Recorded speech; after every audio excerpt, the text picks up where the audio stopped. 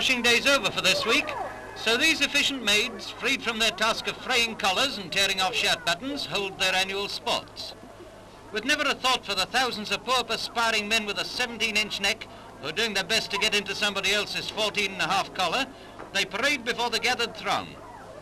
We were unable to film any of those familiar party games, such as tearing the tablecloth, shredding the sheet, obliterating the buttonhole and iron molding the shirt front, but we made a point of getting the beauty contest, where out of about 150 of these good-looking soapsud experts, Miss Enid Stamp-Taylor, the well-known actress and film star, chose this charming lady. And very nice, too. I've much pleasure in choosing the Laundry Beauty Queen of 1934. It's been a very, very pleasant task, but a very, very difficult one, and I heartily congratulate her. Thank you very much.